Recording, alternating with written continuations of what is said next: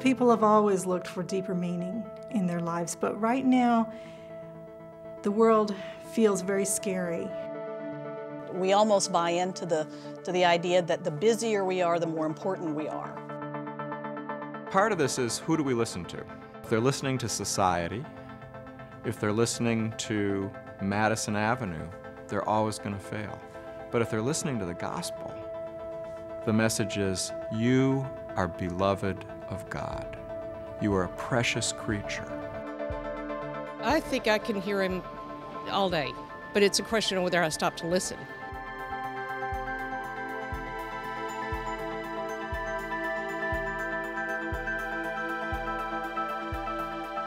Where God wants to take us maybe somewhere we just don't want to go.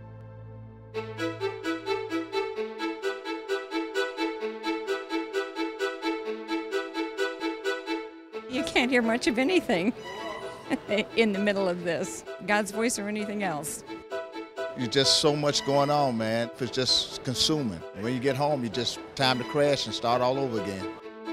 I think it can be lost. If you crowd it out entirely, then I'm afraid that you lose that connection in the busy parts of your life.